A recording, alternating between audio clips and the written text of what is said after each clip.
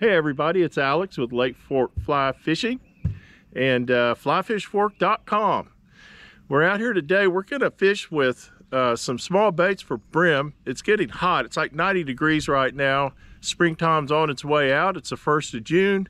And so here we are looking for something fun to do because the bass aren't going to be biting for just a little while. It'll be around the last couple of hours of light, so we're not gonna chase them and waste our time. What we are going to do is something a whole lot more fun. We are going to go fishing for brim on Lake Fork, and man, have we got some big bruisers here and lots of brim beds. I'm seeing them all over the place. But before I do, I wanted to show you the rig that I use and some of the flies that I use for catching brim on Lake Fork.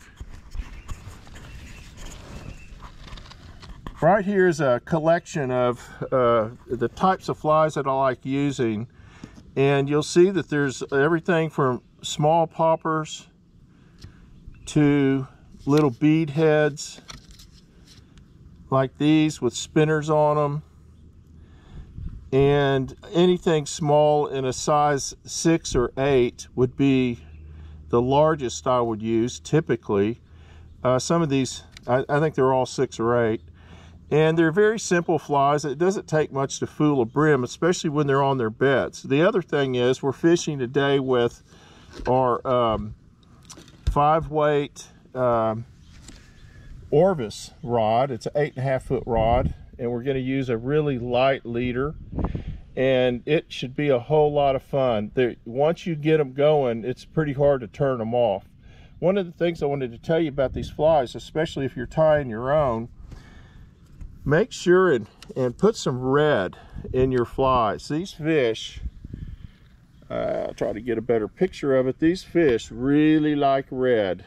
And so, let me get this going here. There we go.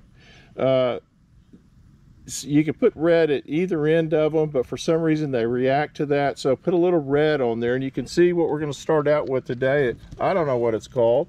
It's a neat little fly. I've been catching a lot of brim with it lately, so that's what we're going to start out with. So hey, let's go fishing.